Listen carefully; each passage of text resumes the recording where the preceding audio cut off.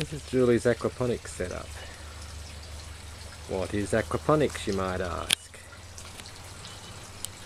Well, aquaponics is the combination of aquaculture and hydroponics. Here you can see Julie's fine plants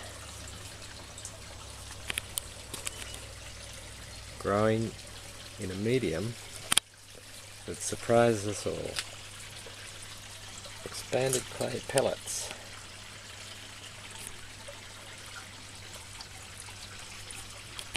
The plants do well in this medium. It's very evident from what you see here today.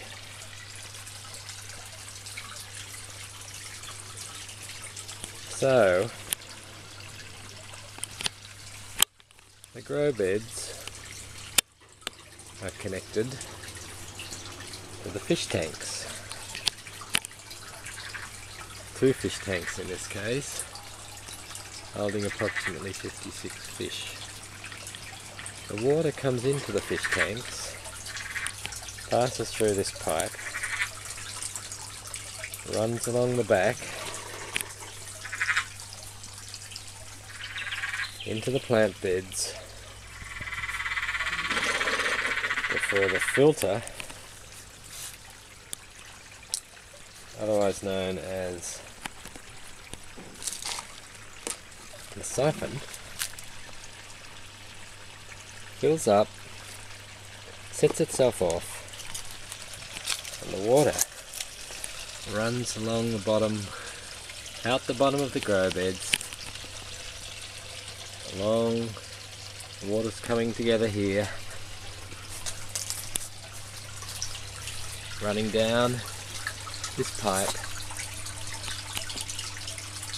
past the fish tanks into a sump. So the water travels from the fish tanks into the grow beds and back to the sump. We can see the sump around here.